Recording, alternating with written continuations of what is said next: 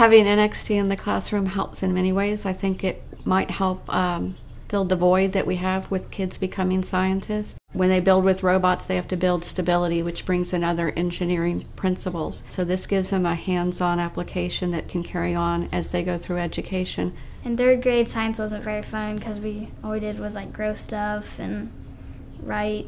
Now we get to do more experiments and more things like robotics, and we didn't get to do that kind of stuff in third grade. The mentors from National Instruments are helpful. They bring in some expertise that I don't have and a different point of view. The kids love to hear someone else talk besides me at times. I do think that students are very excited to continue to work in the math and science fields beyond fourth grade. I've had a number of students tell me that they want to be NASA astronauts, or there was one student that told me that they really wanted to work on car design because they wanted to make a realistic version or a full-size version of their NXT robot.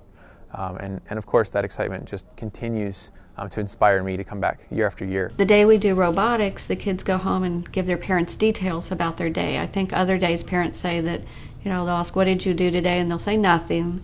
But if they ask it on a robotics day, the kids usually go into great detail. The parents can tell me, oh yeah, they said that you were doing recycling cans and the robot had to go pick up a can and bring it back. So it gives them great motivation and they remember that.